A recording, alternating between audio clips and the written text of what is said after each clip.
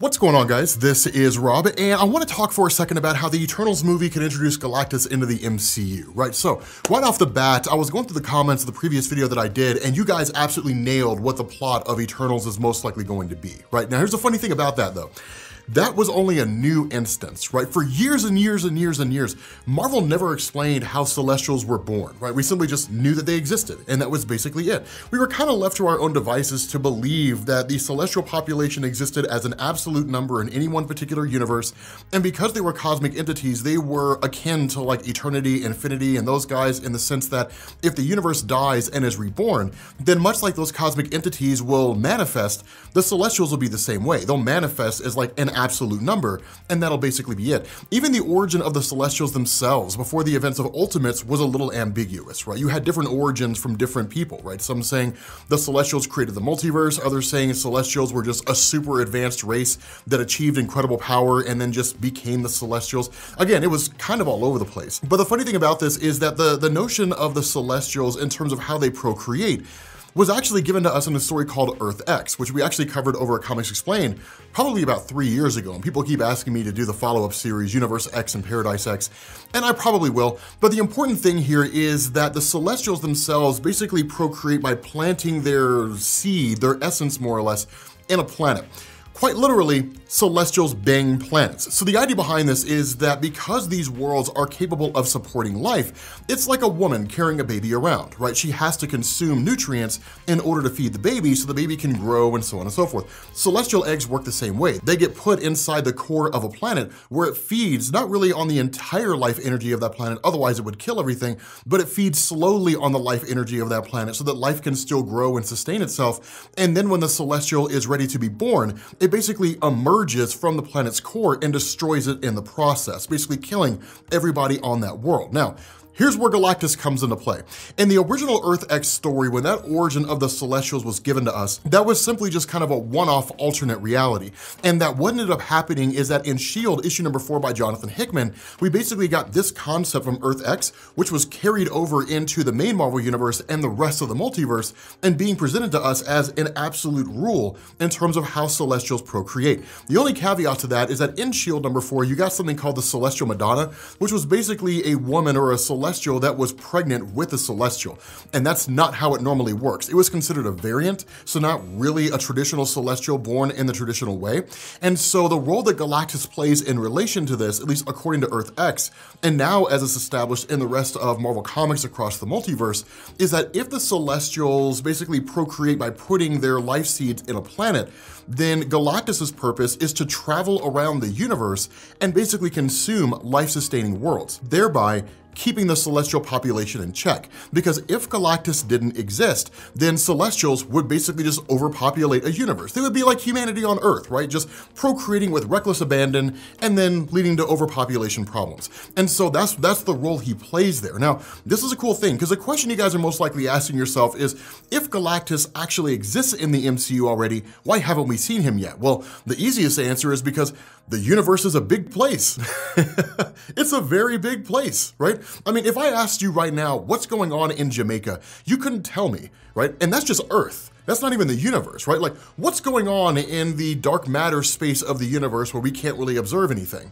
You can't give me the answer to that question, right? Because you don't know. And that's the way it is with the MCU, right? Like, there are huge portions, like right now, everything you've seen in the MCU has largely been relegated to the Milky Way galaxy and maybe a couple other places like the larger Magellanic Cloud where the Kree come from the planet Hala and so on and so forth. But we haven't even really seen their homeworld in its full entirety yet. We simply just know that it's there. And so because of that, we've only really looked at like a very small portion of the Marvel Cinematic Universe on a universal scale. Galactus could very well be out there somewhere just consuming worlds, and that's it. But the great way that this could happen in Eternals is it's a throwaway line. It's just a small little thing. Now, the funny thing here is that looking at the trailers, like Dane Whitman's character seems to more or less be the stand-in for us, for why it is the Eternals haven't gotten involved with anything, right? That's what he asked in the second trailer. Why didn't you ever stop any of the wars, or why didn't you stop Thanos, the Sin of Titan? Why didn't you stop him from like blinking out half-life in the universe? Where have you been at all this time? And the answer that he was given was, we were told not to by the Celestials, and that was basically it, right? So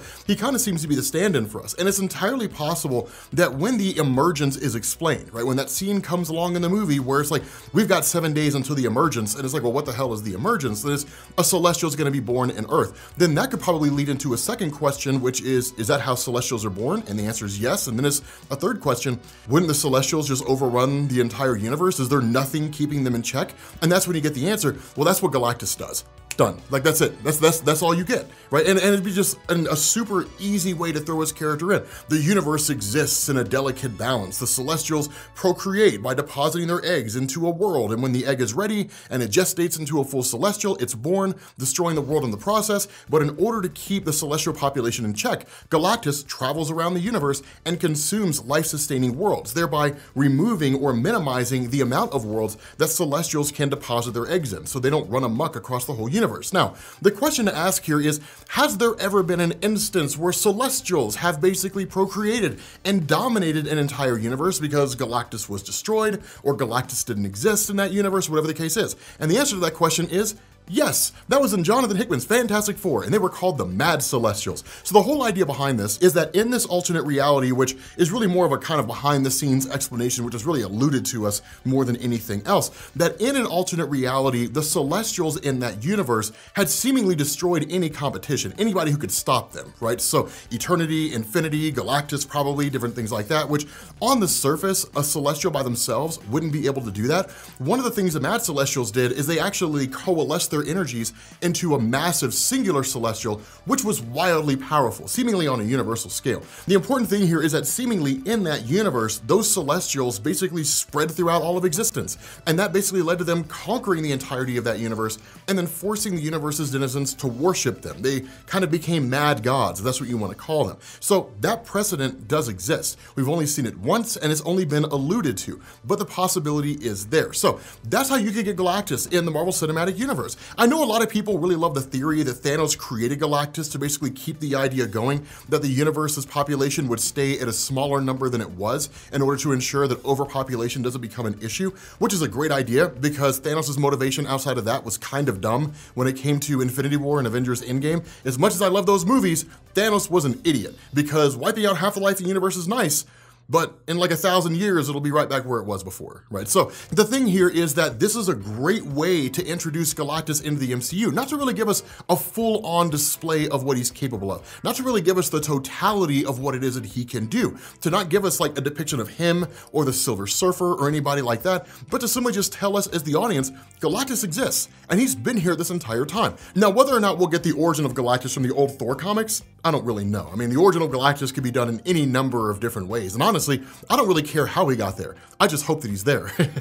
That's all I really care about. But nonetheless, it's a great way to introduce the character into the Marvel Cinematic Universe with a really simple, put-together process that's easy to understand, super simple to digest, and then leaves us wanting more. Because if we end up finding out that Galactus does exist by way of the Eternals film, we're gonna wanna see him, right? We're gonna wanna see Galactus, right? This just giant guy, this giant purple guy with a helmet, and how he looks as relative to the people who were looking at him. Like, I would love that, right? I would absolutely love that concept. I know you guys would too, especially the Silver Surfer. I'm gonna audition for the voiceover gig with Silver Surfer if that ever happens. I don't think I'll ever get it. I don't know. It's worth a shot, but like, I wanna audition for it. I feel like I'd have a voice for a good Silver Surfer. But nonetheless, guys, we're gonna bring this video to an end because I'm kind of rambling at this point. Thank you guys for watching. Let me know how excited you are to see Galactus in the MCU, and I will catch you all later. Peace.